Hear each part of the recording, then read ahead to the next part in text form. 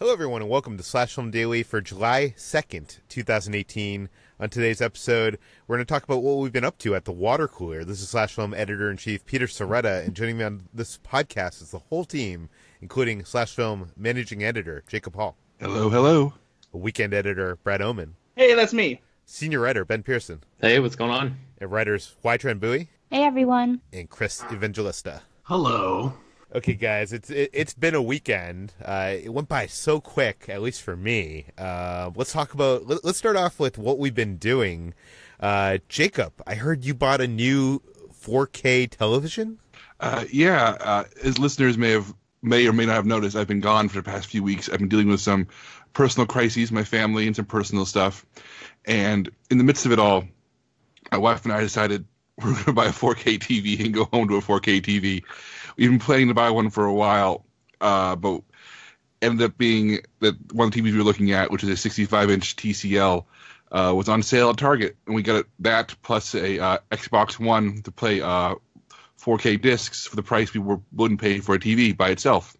So it ended up working out really well. And I don't know how many people out there know TCL. They're a Chinese company. They're kind of the new kid on the block with TVs.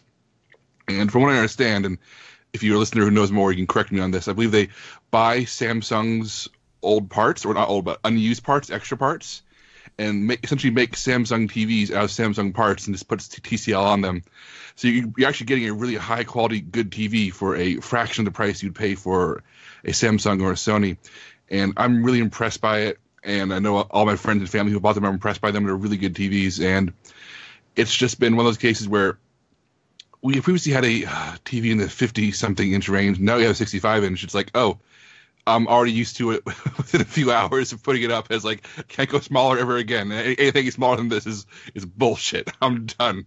But yeah, we also bought a new couch. So we have our living room got remade entirely. We're all 4K'd out, comfy couched out.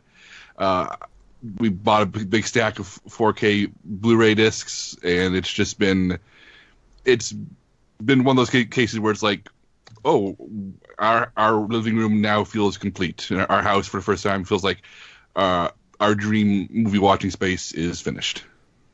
That is very cool. Did you have to upgrade your other equipment? Like, do you have like an Apple TV? Did you have to upgrade that to 4K as well? Or the TCL comes with a built-in Roku, which I wasn't expecting to be impressed by until I started using it. And right now, we haven't touched our Apple TV since we started using the Roku. Between the Roku and between the Xbox One, we haven't turned on the PlayStation 4. We haven't turned on Apple TV. With those devices will get relocated and used elsewhere in the house with another TV. But it's been great. Like, I love the Roku layout. I love the remote. I love the remote for it. I love that I can use my phone to control all aspects of it. I do miss not having access to iTunes through Roku, but I have Amazon, Hulu, Netflix, all the usuals. I have all the other channels that we use, all the various cable logins we have through our cable. So I know there are people out there who prefer Apple TV for whatever reason, and Apple TV does have a better 4K selection for streaming. But as somebody who does this 4K movie watching mostly through discs and streams stuff that's not really 4K available, the combination of the Xbox and the Roku, and that's built into the TV, has been everything I personally need. Yeah, see, I'm so like beyond discs at this point. Like, I'm all into digital libraries and streaming services, and I invested very heavily early on in Apple TV or in iTunes.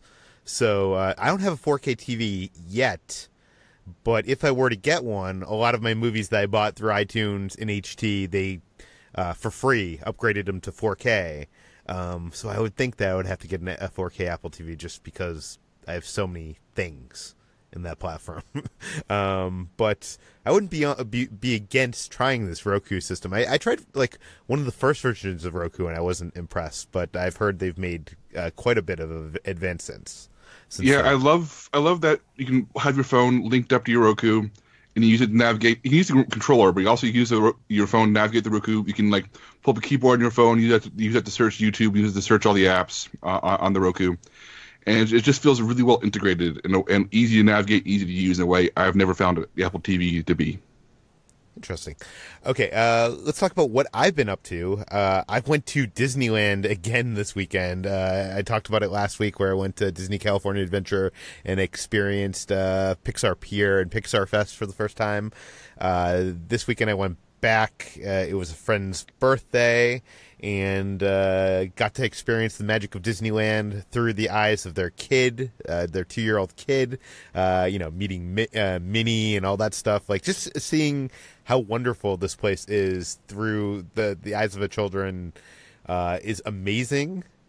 That said, it is very hard to have a kid that young in a theme park and navigate the theme park. Like, it takes a lot of parenting and a lot of my friend has like this bag, like almost like, I want to call her like a mom Guyver.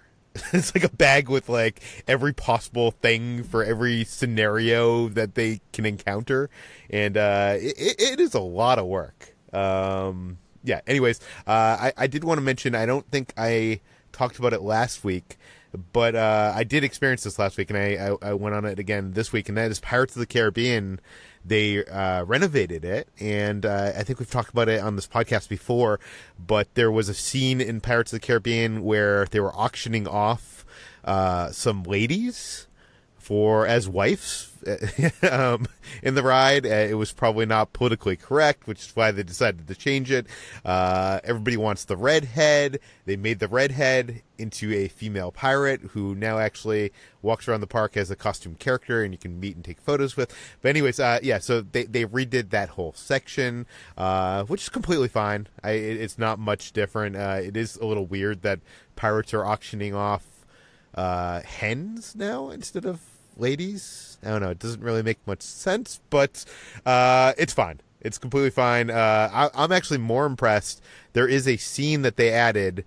If you've ever been on Pirates of the Caribbean at Disneyland, right before the whole thing starts with you experiencing the pirates as skeletons and they're all dead along with their treasure. And then at one point you go through this like fog version of a waterfall, and then you are back in their heyday and you experience that. That fog is now gone. They have replaced it with an animatronic octopus, and above it is this cool thing where there's this pirate in a cage. And it's cool because you're in this boat going by it, and the pirate in the cage is a skeleton. And if you watch it while you're floating by it in the boat, the skeleton slowly turns into a human or a animatronic pirate. A live, not skeleton pirate.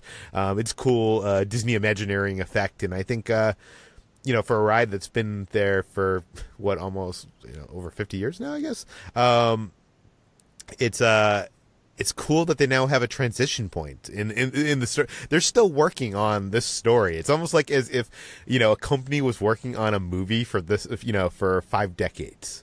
And they're still, perfecting it and adding things to it, which is kind of interesting and fun. And the other thing I did this weekend is I joined AMC Stubs A-List. But that said, I have not used it yet, so I cannot give you a review. But I can tell you this. The app itself is so much cooler and so much more functional, and does not look like a jerry-rigged, duct-taped together app like the Movie Phone app. Or the Movie Pass app, rather. So I am excited to have an app that actually looks like it's functional and pretty and shiny. But is it worth the $10 more a month over Movie Pass? I don't know, because I have not used it yet. But Dave Chen, who is with Slash Filmcast, and he's an editor-at-large at slashfilm.com, did a video, which I'll link in the show notes, a video review. He used it over the weekend, and it seemed like he liked it. So, anyways, let's move on to HT. HT, what have you been up to? So on Saturday, I went to the March to Keep Families Together, or the Families Belong Together March in D.C., and that was to protest the Trump administration's separating and families at the border who are coming to seek asylum in the U.S. and putting the children in detention. So I went there with some friends, and we went to the protest that was in Lafayette Square, and then ended up marching to DOJ and the Capitol later on. The only problem was that while this is a really great event to bring like families to and to like really put your passion in, it was about 90 something degrees. It was more than 90 degrees, and there's a lot of danger of heat stroke. There's actually a few medics that like came through, and it was kind of frightening, but I came prepared. I had like 2 water bottles and a hat and plenty of sunscreen. And yes, I even use sunscreen because skin cancer is a danger, everyone.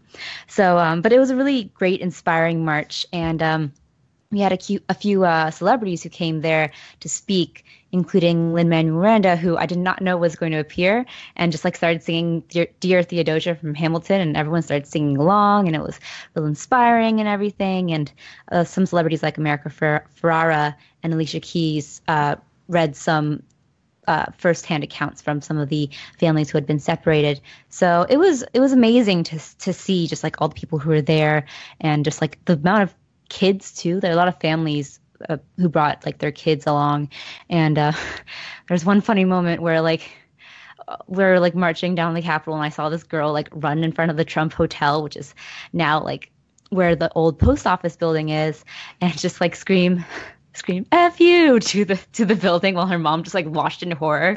And it was hilarious. But it was an amazing time, and I don't really know how many people were there. It was like in the thousands, but it was one of many marches that took place around the country.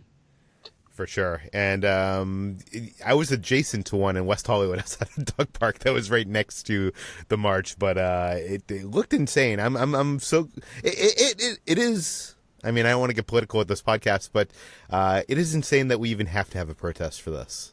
Mm-hmm. But let's move on to Brad, who has been sweltering in this summer heat and is braving for everybody out there. He has to turn off his AC to record this podcast. So we all thank you, Brad, for being the hero we need and deserve. Oh, I like making sacrifices for people, to get medium quality entertainment while they drive or walk on a treadmill. What about low quality? It's true. It is. Yeah, it's very hot here. And since I live in the Midwest, it's also very humid. Sometimes when you walk through the air, it feels like you're basically just walking through thick air, like you're swimming as you're walking across a parking lot or whatever.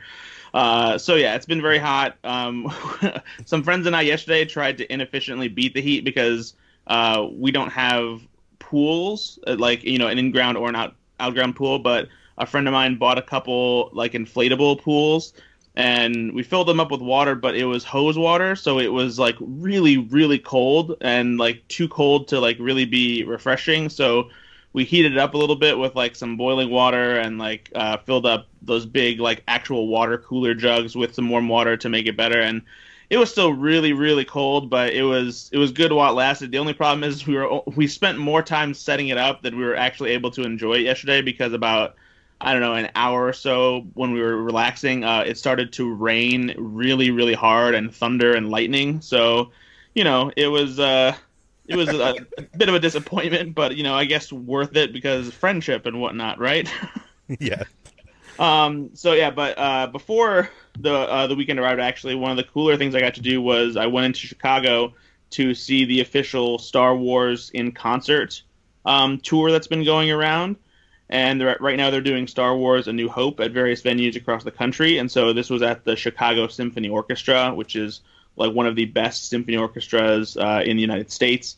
And the tickets are pretty pricey, so like my expectations were high, and knowing the reputation of the Chicago Symphony Orchestra, I was like, okay, this better be good. And man, they did not disappoint. It's previously I had seen Back to the Future in concert, and also Harry Potter and the Sorcerer's Stone, and this one was definitely the best. I mean, you have John Williams' score; it's being played live with the movie. They were absolutely perfect. It was just stunning. Like there's several moments where I got goosebumps just hearing it live and seeing it play with the movie, and it's just sometimes you forget that there's even an orchestra there, but then like you look around and you see all the violins playing in unison, and like it's so cool to just listen to the score while you're watching the movie and know that it's all these amazing musicians coming together and playing it in like a flawless way like that live. I have experienced the same thing. I saw Back to the Future in concert, I think a couple of summers ago, and I wish everybody had the chance to see a film performed live. The score, it's such an amazing experience, because you can hear the score while you're watching a movie, but there's nothing like hearing it and seeing all the work that goes into it. Live, even in the moments that you kind of tune out the score, I think is the most interesting for me. But let's move on to what we've been watching. I'll start this off because this weekend, me and my girlfriend Kitra, we binge watched all of Glow season 2. Have any of you gotten through Glow season 2 yet? I started watching it. I got, I think, 5 episodes in, and I enjoyed it a lot. I'm really looking forward to finally, hunkering down and watching the last few. I think there's only 10 episodes this season. Is that right? Yes, I think 10. And Okay, cool. and I think Chris talked about seeing this a couple weeks back in the water cooler, and he said, I think he said it was better than season 2. Is that what you said, Chris? I mean, better than season 1. Yeah. I wrote the review for Slash Film, and I definitely thought. I mean, I loved season 1, but this season was better in almost every single way. Yes, and I will agree with you. I was shocked at how good this season is. I loved the first season, but that first season was kind of a prequel to what happens. The whole thing is about them getting together to record that pilot episode of Gorgeous Ladies of Wrestling, and this season is kind of about them actually doing it. Doing the shows week to week.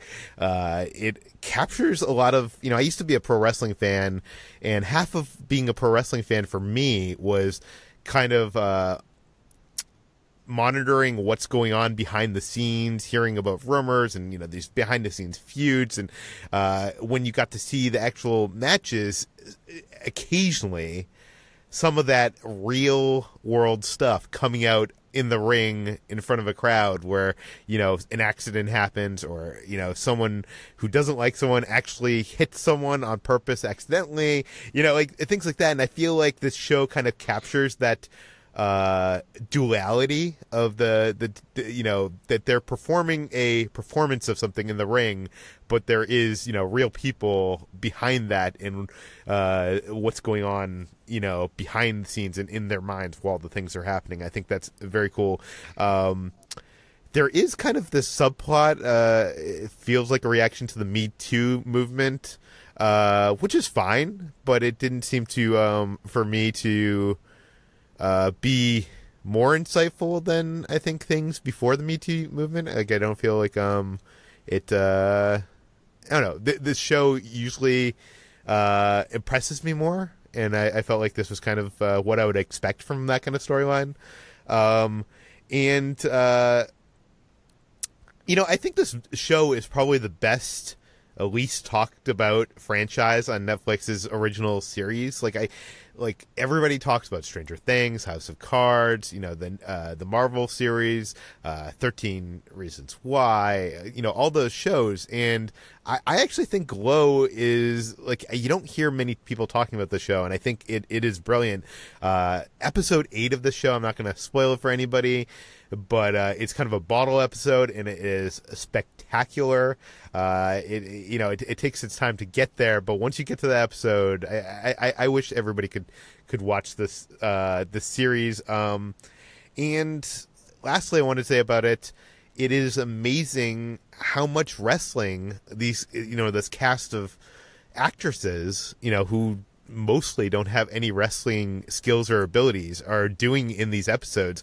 I mean, the first season they did some training montages, and the last episode I think had the pilot filming, but this season has a lot of wrestling, and you can tell it's actually them and not like stunt doubles, and it's kind of impressive.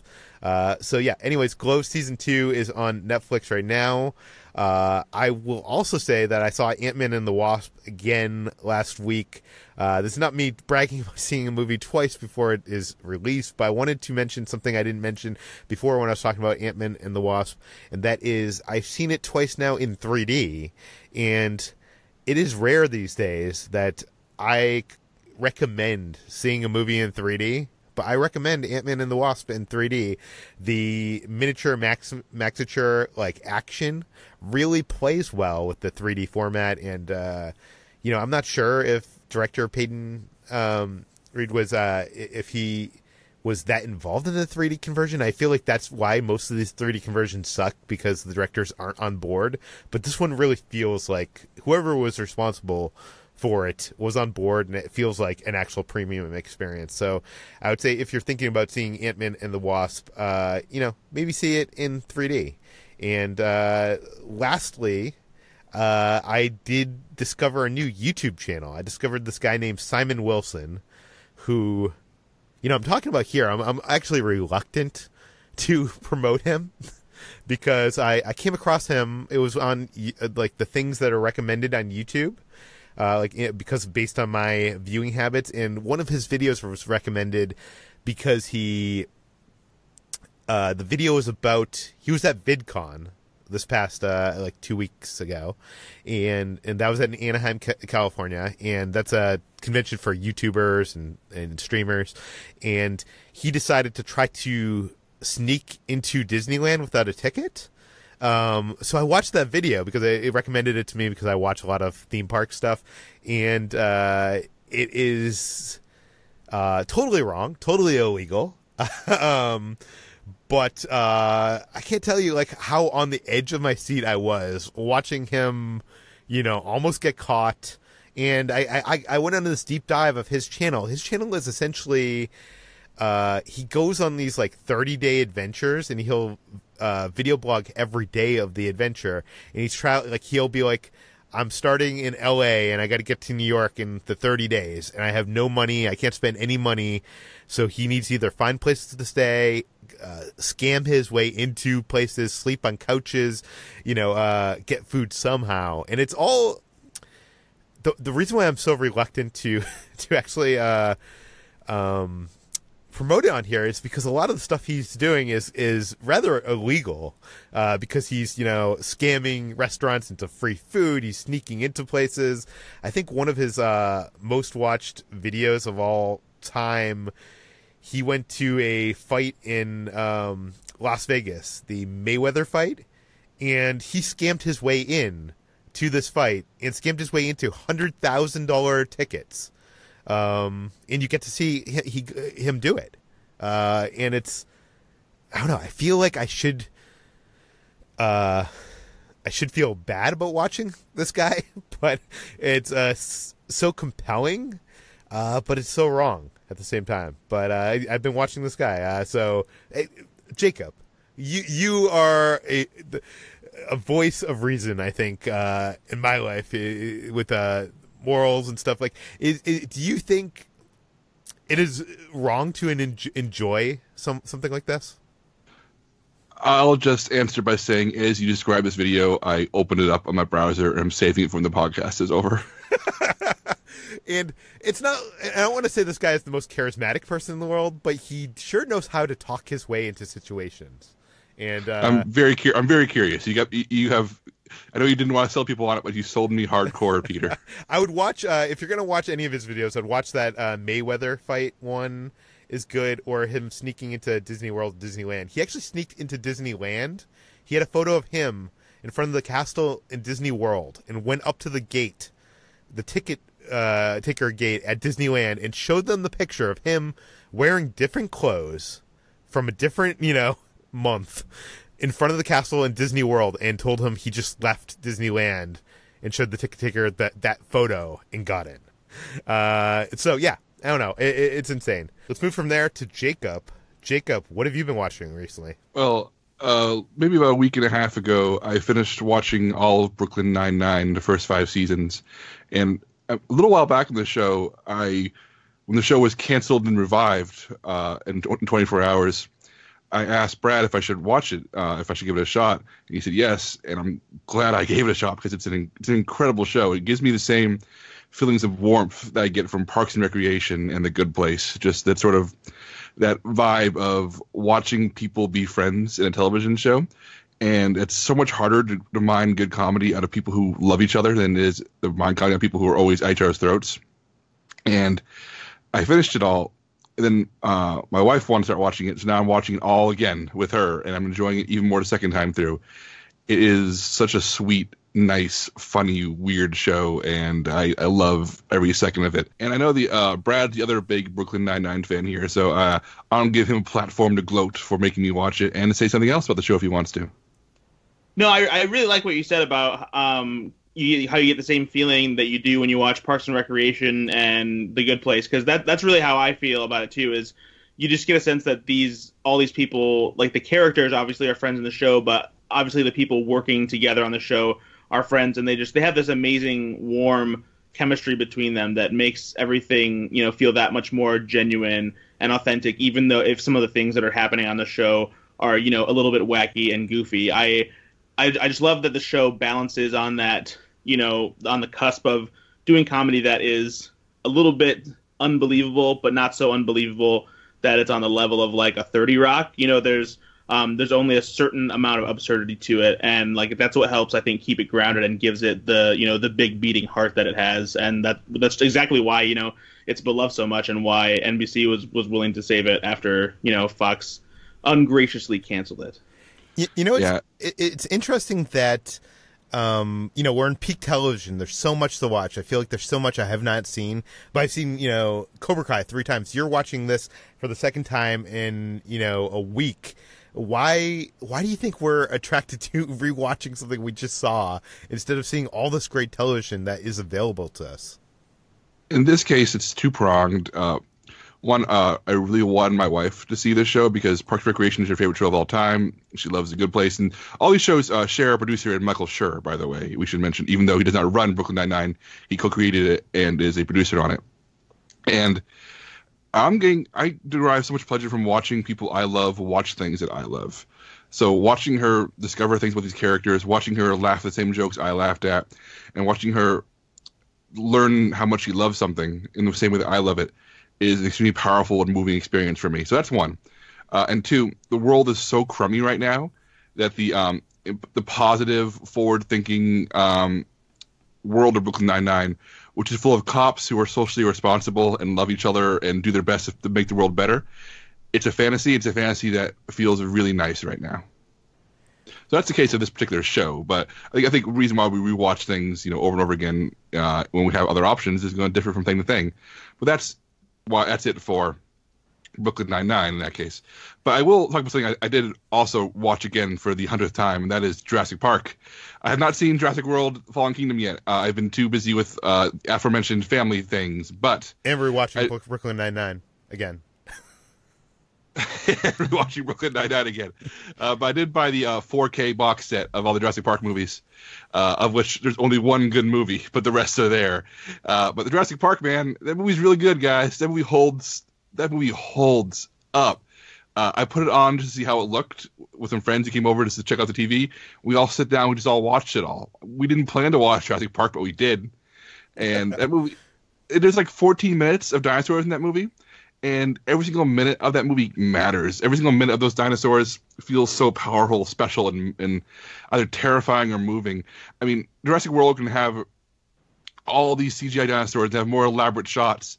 But when you watch Jurassic Park, you realize this movie was made at a time when the technology was special, when it was so new that nobody knew how to be lazy with it yet. Nobody knew how to make it half-assed. So Jurassic Park is so immaculately made because it was the only way to make that movie. And man, it looks so good in 4K. There are things I was noticing about production design that I never noticed before, and it just made I watched it with a Jurassic Park fan who she had just saw Fallen Kingdom the previous day, and she was so bummed out by Fallen Kingdom and was just sad by it. And watching her light up while watching Jurassic Park again just made my day. And over the weekend, Chris, you watched The Dark Knight again. You talked about that on Twitter. Can you talk about it here?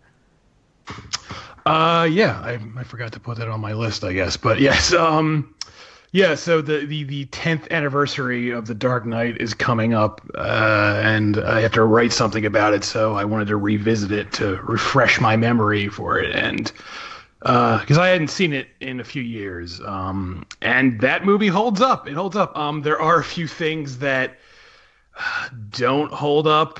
I feel like the movie is so grounded, and that's one of the things that makes it really good. But at the same time, like, all of the gangsters in the movie have this really generic community theater accent where they're all like, "Oh, did you guys hear about the Joker?" And it's like, all right, this is very distracting. Like, every time Eric Roberts is on screen, he says like "use guys" like constantly, and it's really jarring. And that accent, it works in movies like Goodfellas because the actors Scorsese cast in that part, that's how they really talk, because they're just from that background, and they're not putting on an accent. They just really talk like that. And all the actors in The Dark Knight, they're clearly guys who have never talked like this before. So they're all it just does not sound good. But that's like a minor quibble. Beyond that, the movie is really good. It seems stupid to say that now because I feel like everyone knows it. But at the same time, I feel like there's been like over the years, like a backlash where people were like, that movie's not as good as you say it is. But it really is. And it changed the face of comic book movies as we know them, for better or worse. And it is a classic, I would call it. And not just comic book movies, but like, there was a few years, or maybe like a half dozen years after that movie, that everything was grounded. Do you know what I mean? Everything was trying to copy Nolan. And that is my argument to you, Chris. It is that I love that part of Nolan's Batman world is kind of comic booky, and it's a bit of world building outside of like the groundedness of the whole rest of the movie, aside from obviously the Joker and like the main trio. I don't know. I feel like a lot of people that copied Nolan and trying to do this grounded thing missed out on the world building aspect I think he does there. And I do understand why it's silly, or you say it's silly, but I don't know. I love it. But you also watched the entire Mission Impossible series over the Yes. Yeah, so this is also for something else I'm writing for the site, but and of course the new film is coming out, and I just got they were just all re-released on Blu-ray, the original films. So I went back and rewatched them all from the beginning, and man, I love that series. I honestly think that might be like the best modern action franchise. I know some people would probably say maybe like Fast and the Furious is that for them, but this Mission Impossible for me is the best action franchise right now. It's one of those rare series where each film gets better and better somehow, and it becomes just this very entertaining spectacle. And I actually thought like the most recent one, Rogue Nation, is the best film in the series. And how often can you say, the fifth entry in a series is the best? It's not really a common thing, but I love this series. It is funny too that series is one of those franchises that they do that thing that sequels and franchises do, where like they kind of recreate moments from the previous films. And I feel like no one talks about that. Like, every one of these films has that moment where Tom Cruise is being lowered down to the ground and he almost hits it, like he's parallel to the ground, like the infamous one from the first film. Like, it does that, but it's not about that. Like most franchises, the Back to the Future-ification of sequels, where like you're recreating action scenes whole film. But let's move on to, you also watched a couple other movies. Yeah, I saw First Reformed, which I believe HT mentioned last week, and that movie is incredible. That's actually, as of now, that is my number one movie of the year. This movie blew me away. I believe HT said it's a lot like Taxi Driver, and it is, because, I mean, it's the same writer, it's Paul Schrader, and it has that same sort of storyline, but this movie it's almost unclassifiable, and Ethan Hawke is so good in it. And I won't spoil anything, but the last like 10 minutes of this movie just kind of floored me, and I like walked into the theater in a daze. So it's still in a few theaters. It's actually hitting Blu-ray next month in August. So if you have yet to see First Reformed, I really urge you to check it out, because it's definitely one of the best movies of the year. And finally, I saw this new documentary called Three Identical Strangers, which is mind-blowing. It's the story. It starts off this guy. He shows up at college one day for the first time ever, and everyone on campus somehow recognizes him, and he doesn't know why because he's never been there before. And then he finds out someone else attending this college is his exact double, and they were both adopted. So this becomes a big media sensation, reunited twins, and it's in all these newspapers. But then that causes another guy who's the third member of this identical triplets to find them, and they're all reunited. And so it starts off as this like heartwarming, like, oh, this family is reunited after all these years of not knowing each other. But then the movie becomes increasingly dark and disturbing, and I won't give away what happens, even though it's a true story, but by the end of the movie, you're just knocked for a loop because, like I said, it starts off very happy-go-lucky, and I was like laughing and really enjoying it, and then by the end of the film, it was sort of like existential dread. So I really recommend this movie, Three Identical Strangers. Very cool. HT, what have you been watching? So this weekend I watched Set It Up, which is the Netflix rom-com that has everyone a buzz. And it's as delightful as everyone says. It's just this really great and charming throwback to late 90s and early 2000s rom-coms that I know a lot of people grew up with. And it has that sort of fantastical escapism to it that makes it so fun to watch. And, it has a lot of the tropes that you see in rom-coms, like the quirky girl who's like a little clumsy, or the guy who's just, too attached to work. But it pulls it off so well, and the leads are so charming, which includes Zoe Dutch and Glenn Powell, who we've both talked about before. Zoe Dutch, if this was the rom-com era again, she would be like the next Hollywood sweetheart. I'm sure of it. But this movie follows two assistants to really demanding bosses who decide to set up their two bosses, who are played by Lucy Liu and Taye Diggs, to kind of get some free time to themselves. And they end up just getting into all sorts of shenanigans because of that. And it's just so fun. I liked it a lot, and it definitely is a rewatchable with a glass of wine in your hand kind of movie. And I recommend it. I think it's definitely like it deserves all the popularity that that it's been getting on Netflix. And although I'm a little uncertain about how I feel about a sequel because it doesn't really warrant one, and I get the feeling that the sequel will kind of go the way of a lot of rom-com sequels and just be like a less compelling version of it. But I really like Set It Up. Yeah, it's fun. And I love that rom-coms are coming back. I don't know if Netflix is single-handedly reviving the rom-com, but because, it is a little bit too much of a throwback sometimes. It's still very white. It's still very just kind of easy. But I really like that we're getting more just rom-coms today. And we're getting later ones like Crazy Rich Asians. So it's an exciting summer for rom-coms, guys. And it seems like, with platforms like Netflix, maybe that's where we'll get those kind of stories now. It seems like they've mostly been pushed out of theatrical. Yeah, which is unfortunate because I hate that rom-coms have always been deemed like the lesser genre just because it mostly appeals to women. I think there's some still great stories that can be told in rom-coms. Like a lot of our classic movies are rom-coms, or at least screwball comedies, like When Harry Met Sally, or if you go back, Bringing Up Baby, or His Girl Friday. So I just like that people always look down on rom-coms. So there's my rant. HT, quick question for you: Is Lucy Liu good in the movie? I like her a lot. So I was just hoping. She is great. She is, as always, really funny and really good, and definitely the sort of like power boss that you expect her to play. But she's so good in it and very charming too. Yeah, this one's in my queue, so I look forward to checking it out. Yeah. And also, you saw Won't You Be My Neighbor? Did you cry? I did cry. I cried 1.5 times during this movie.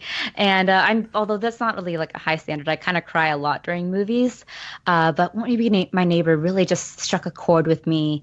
I actually grew up watching Mr. Rogers' Neighborhood when I was young. I was like kind of at the tail end of his run because his the show ended, I think, in 2000, and by that time I was about 8 years old, so I had like watched it for the majority of my childhood. I was always very confused why he would take his shoes off only to put shoes back on. Because like, you know, this is just like an Asian thing. Like we just take our shoes off and we'll like go barefoot for the rest of the house. But you know, whatever. And his multiple cardigans. But he was a really important figure for me as growing up as a kid. Just because I grew up not having cable, so a lot of like the only programming I had was PBS or like early Saturday morning cartoons for like Batman or something like that. So this was Mr. Rogers was someone I watched every day, and I learned a lot of valuable life lessons from it. And seeing kind of the man behind the curtain in Won't You Be My Neighbor was a really just like beautiful experience for me, just because I was able to kind of make that connection from now into my childhood and see how formative he was and how really like what a complex, interesting person he was. And I cried, and I'm starting to tear up again now, but it's a great documentary. I highly recommend it. HT, I have a question. I've not seen this yet because of the aforementioned couple weeks I've had. But being at my family's house and having lots of nieces and nephews around, I was able to watch the Mr. Rogers sequel show that's airing on PBS these days called Daniel Tiger. Does the movie mention this at all? Yeah. So Daniel Tiger was actually, like, according to the documentary, the character he invented on his first show. And then he just kind of moved it on to Mr. Rogers. So I don't know if it was actually a sequel show or if it was a Oh, no, there's an animated sequel show airing right now. Oh, it is. Oh, I didn't know that. It's literally all the characters from Mr. Rogers' Neighborhood all have kids now, and the show follows their kids as they learn life lessons in the same neighborhood. So the documentary does not mention that. It is super woke. It's full of like all kinds of like socially progressive ideas, and it just features like all the. If Mr. Rogers was still alive today, it feels very much like the kind of thing he'd be preaching. It feels such a warm, open-hearted, progressively minded show, and I feel it feels weird that apparently the show is huge amongst kids and parents, and it feels a little weird that the doc doesn't touch on that at all. That the legacy goes on. I think that there's like I could have sworn that there was a brief like flash like reference to it, like how, as far as like when they talk about how his legacy has like continued and like still touches people today. I maybe I made that up in my head, but like I could have a quick mention of it.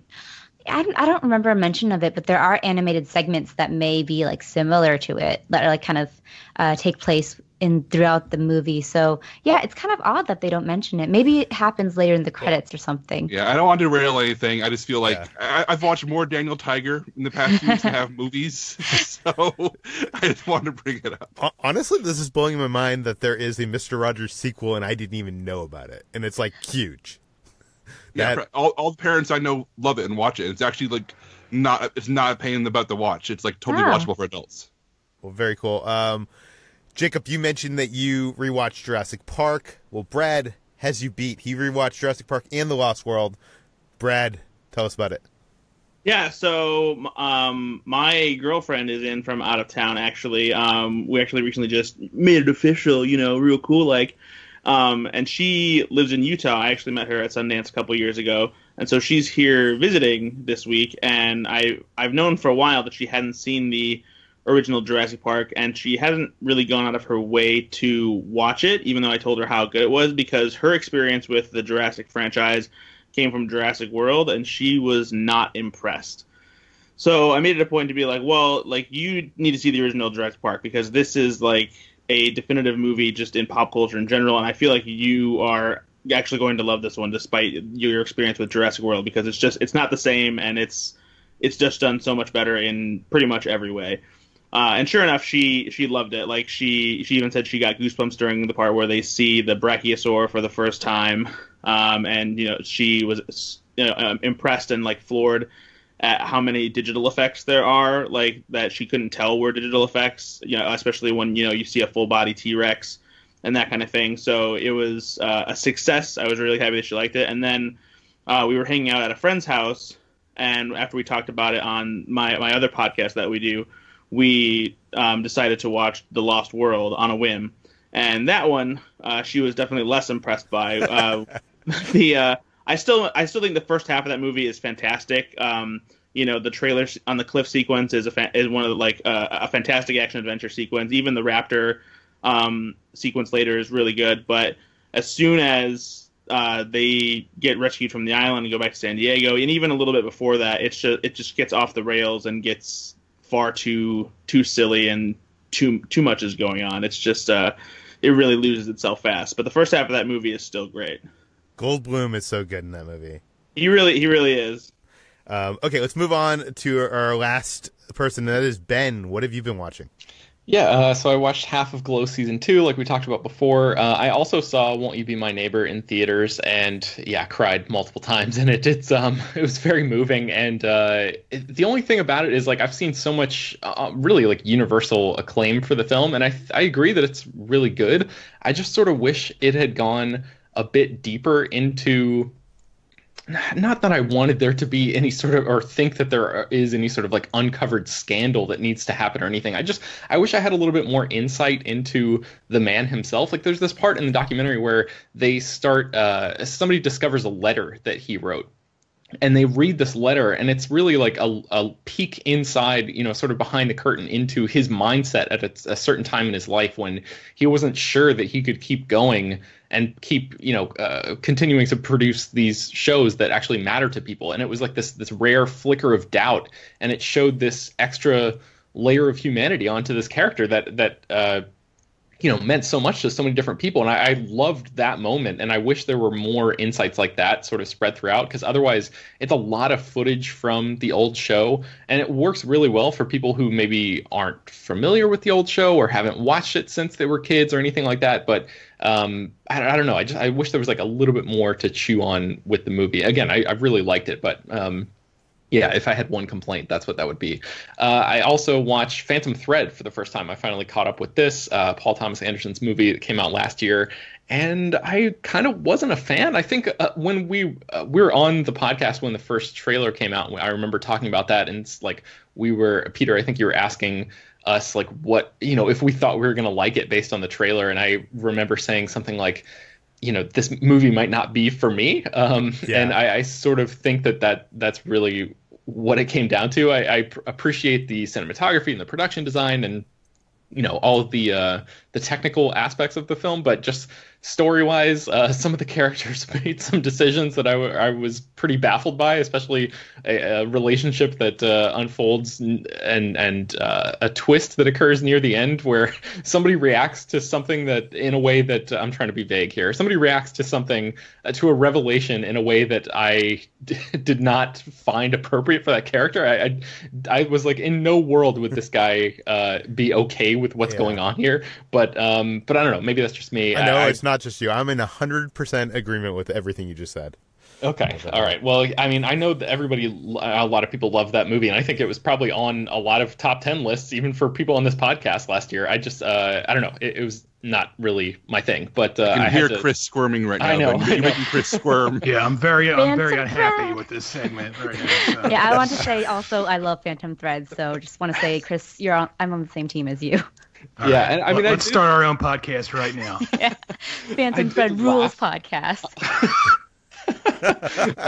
I laughed a lot in it. I thought a lot of the withering disses were pretty phenomenal. And I remember you saying that, Chris, that you laughed a lot and nobody else in your audience was really laughing. But I did find the movie very funny at the times when I think it wanted you to think it was funny. So I think it had that going for it. But overall, it just wasn't really my bag.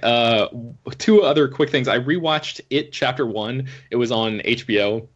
Man, that movie is so good. I went for a run the next morning and right around my apartment, and I'm not making this up, a lone red balloon was just floating in the path in front of me. right next to a sewer grate, and I was like, "You've got to be kidding me! Are you serious? What is going on?" My wife was like, she was with me on the run, and she was like, "Did you come here and plant this before we started running? Like, is this a gag on your part?" And we were both like very cautious about running around that area. It was really unnerving. But anyway, yeah, It Chapter 1. I mean, we've been writing a lot about casting and stuff for the sequel. We actually had a piece that went up today about It Chapter 2, and I'm very much looking forward to that movie, even though I think the first one works so well, and I'm a little worried about the upcoming second half, because I think that part of the story is not quite as effective as the kid-based part. But yeah, I just wanted to give a quick shout out because that movie is on HBO right now, and I'm sure you can find it on HBO Go and all that stuff. If somebody somehow didn't catch the box office behemoth that was It Chapter 1 last year. And then lastly, I wanted to mention Final Deployment for Queen Battle Walkthrough, which is the next short from the guy who created Too Many Cooks, which is that Adult Swim TV short that came out in 2014. Too Many Cooks, I don't know if you guys have seen this or not. You've probably covered it on the site. This was before I was with Slash Film, but it is basically it's like a parody of sitcom intros, and it just sort of buries deeper into itself and peels back all these insane layers and just gets really, increasingly crazy over the course of 11 minutes or something. What is this called? Final Deployment 4 is basically the same thing, but it's through the lens of walkthrough videos for video games. And it's like a character will be it starts out you're watching somebody like through like a YouTube-esque player walk through this video game, and then you realize that person, the host of this walkthrough, is actually a player in another video game that somebody else is doing a walkthrough for. So it just sort of keeps like zooming out, and there's like layers on layers on layers, and it's really, Casper Kelly is the guy who created this thing, and it really sort of cements the notion that he's very interested in perception and reality and like these multi-layered worlds that we're living in. And yeah, I just wanted to give a quick shout out to that. I didn't like it quite as much as Too Many Cooks, which I think is like pure brilliance. But this has a lot of the same ideas in a different package, and it's amusing and weird and bizarre. So you can check that out online. It's also airing occasionally at random times on Adult Swim right now. Okay, this water cooler is running long, but we have a couple more things to talk about, and I think people might be interested in these things. Jacob, you had a tabletop game day, and you played a bunch of games. Tell us about them, because I know often when we talk about these on the podcast, people write into the mailbag and ask me where they can get these games, so I know they like hearing about this stuff. Yeah, I had a few friends from out of town and a few friends from in town come together, and we played about 5 hours of board games. The most common one we played, one you can find at Lost Stories, called Cash and Guns. Think of it as Reservoir Dogs, the board game. Everybody points foam guns at each other and shoots each other and tries to knock each other out of the game and collect loot. It's a really fun, very simple, great party game, lots of bluffing. The other two aren't quite as well known, and one of them is Captain Sonar, which is a very large, very stressful game where think of it as Battleship for adults. You have 2 teams of 4, preferably, divided by a barrier that separates the table, and each person is a member of a crew on a submarine, and the captain controls the submarine on a grid where he keeps track of where he's moving and must shout out his directions: north, south, east, west. Meanwhile, each team also has a radio operator listening for the other player's captain as they shout north, south, east, west, and try to pinpoint where they are, but keeping track of their directions even though they can't see where they're going. And other players run the engines and run the weapons, and it's played in real time. There are no turns, so the game moves as fast as you can. So Captain go north, south, east, west, north, south, east, west, or whatever directions he's going, and the other team has to try to keep up with that, or they can move as slowly as you want and be patient. And it's just intense and stressful, and each game is about 30 minutes long, and when it's over, like, everybody's just exhausted, but it's so much fun. And I've also played that game. That game is fantastic, and it's very stressful. I think like every time I played it, we've only played it like 2 or 3 times, because at that point you're like, we need a break. Yeah, when you win, and I won one of the games as a captain, which is a great feeling because with the captain, when you lose Captain Sonar, everybody looks at Captain and said, "Well, why'd you screw us up, Captain?" And we always do it jokingly, but the captain definitely has the most stressful job on the boat. So winning as captain was a lot of fun. And the other game we played was Viticulture, which is thematically very different. It's a game of running a winery in Tuscany. And it's by the same designers who made Scythe, the Kickstarter sensation from a few years ago. But instead of being a war game or a combat game, it's just planting fields, harvesting grapes, crushing grapes to make wine, and selling wine to fulfill orders and get reputation points. Whoever gets the most reputation points wins the game. And as somebody, I know a lot of people are instantly attracted maybe games of conflict and spaceships and monsters and shooting things.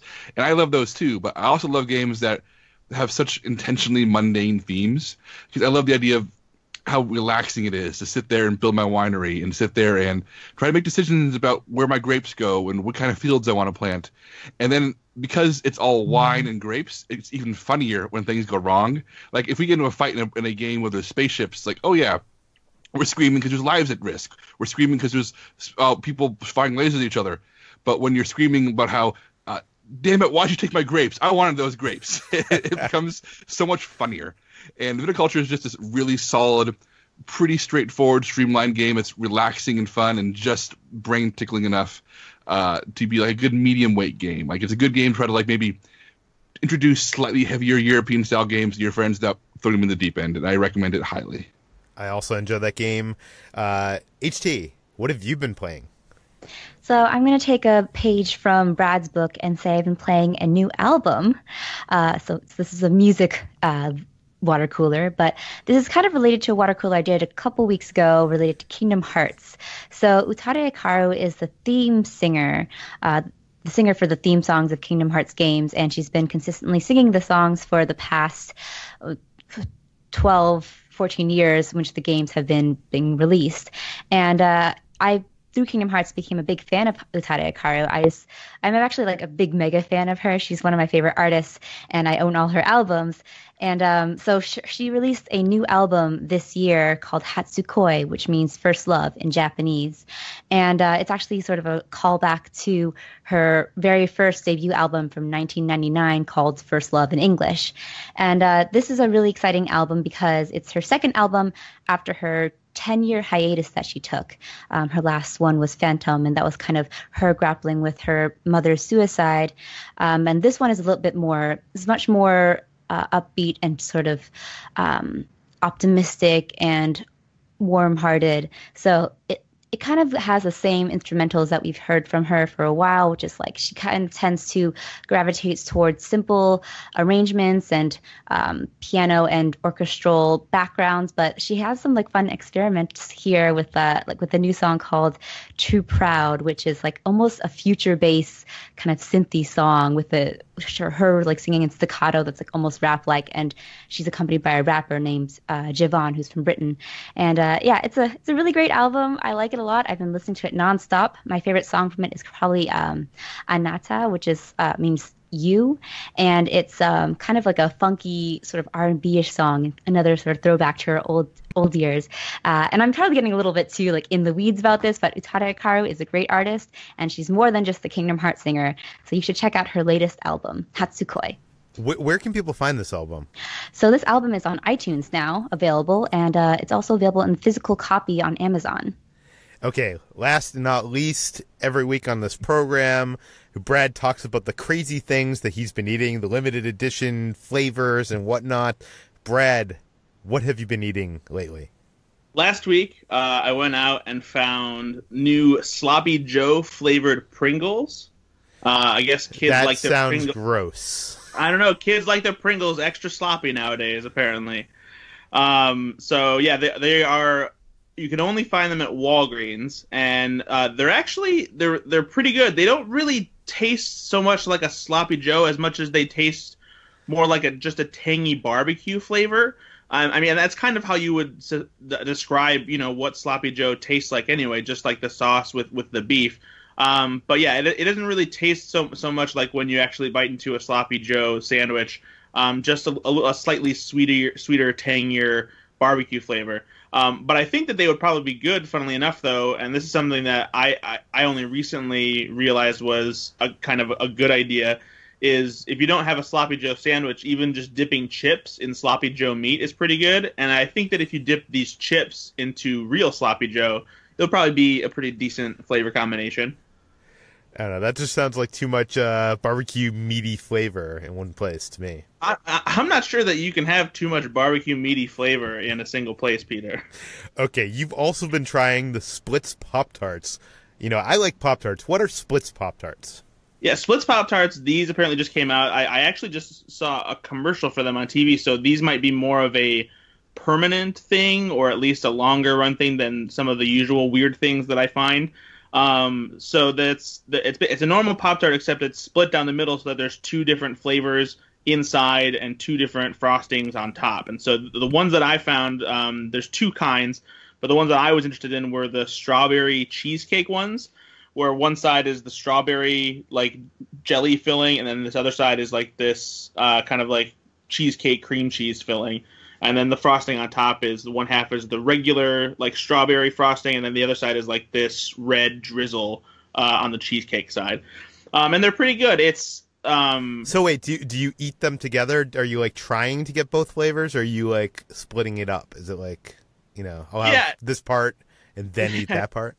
Yeah, I mean the width of a Pop-Tart is not really conducive to like getting, you know, a bite around the whole thing, but if you take a bite like right down the middle of it, then you get both flavors.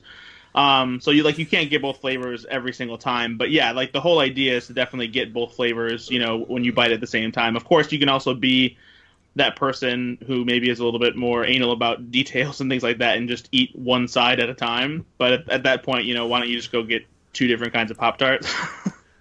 Brad, how did this become Slash Film Daily, where we're talking about how to eat a Pop-Tart? I mean, this is, you know, your ship. I'm just along for the ride. I don't know. You want to talk about the food. People are enjoying the food, so it's fine. Anyways, we have run really long with this, so we're not going to say our goodbyes. I am going to say that you can find this podcast published every weekday on slashfilm.com, in iTunes, Google Play, Overcast, Spotify, all the popular podcast apps. Please feel free to send us your feedback, questions, comments, concerns to peter@slashfilm.com. We do read every email we get. Please rate and review this podcast on iTunes. Tell your friends, spread the word, and we'll see you tomorrow.